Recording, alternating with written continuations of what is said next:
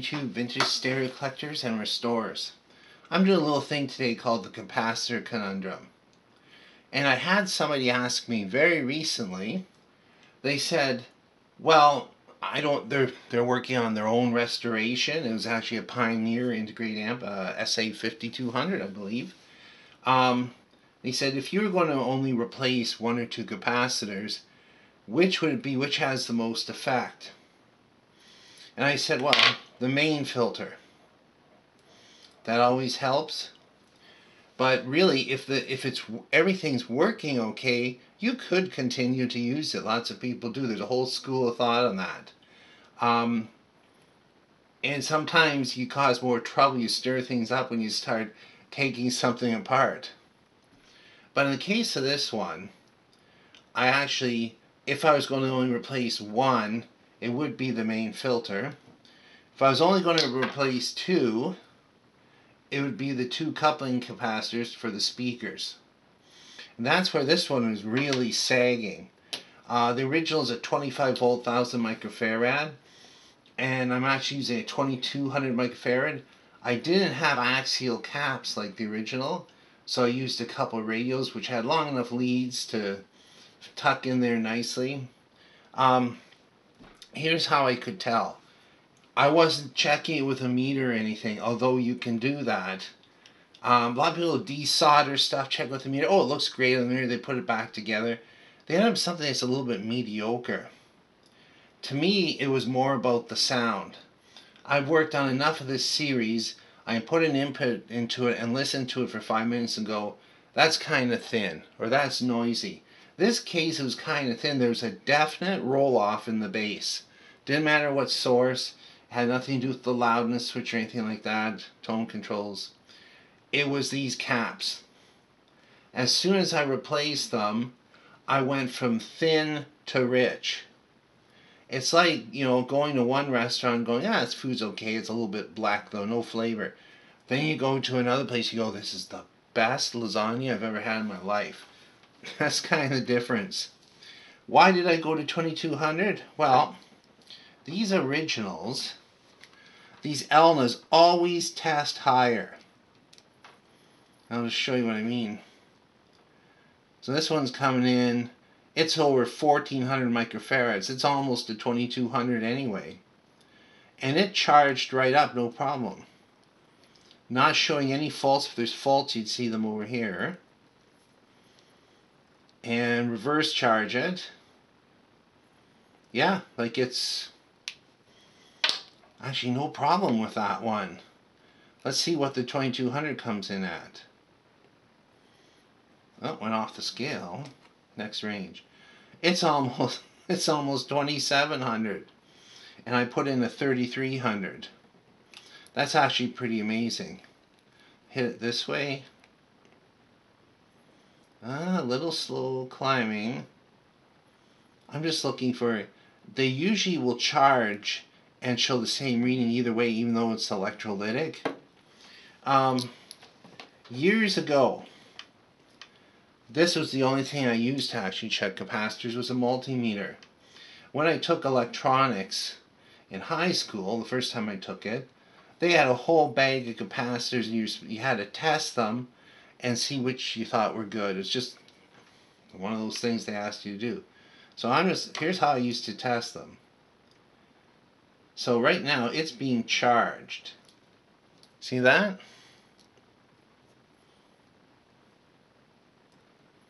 There's charging there. You couldn't really tell if it was near capacity, but you could see if there's a short. You see this one here? It's about 1K in one direction. That's interesting. It shouldn't be. Yeah. It's not a short, and you would think, well, it would pass more signal if it had, you know, some leakage.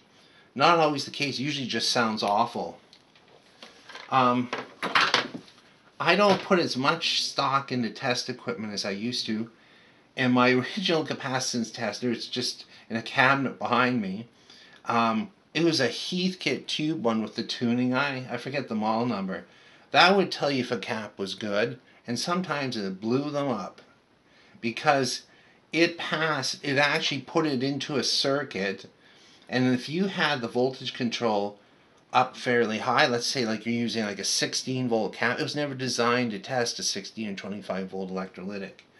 You'd put the leads on it like this, and the tuning eye would close up a bit, and you go, oh, okay, so that's showing. You kind of had to guess by the tuning eye.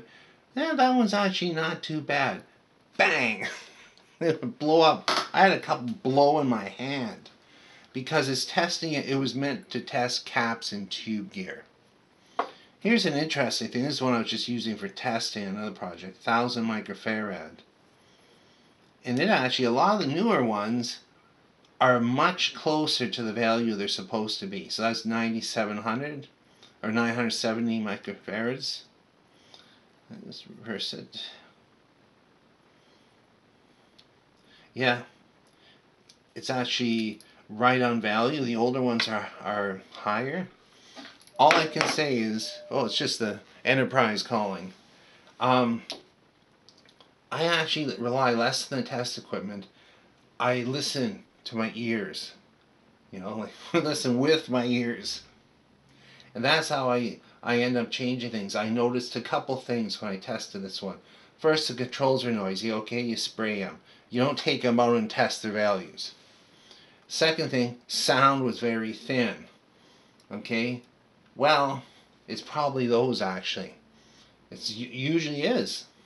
Because they're under a lot of stress. There's like power supply voltage on one side, about 24 volts, and then it's blocking all the DC and letting enough current through to drive the speakers. Those take a beating. Over here in the power supply, I've replaced those, the 2200 with a 3363 volt. So up the voltage from 50 to 63. This is just a 1000 for 1000. And then a 250 for the 220. It's the only axial I had. And this actually powers the phono section and the tone control section.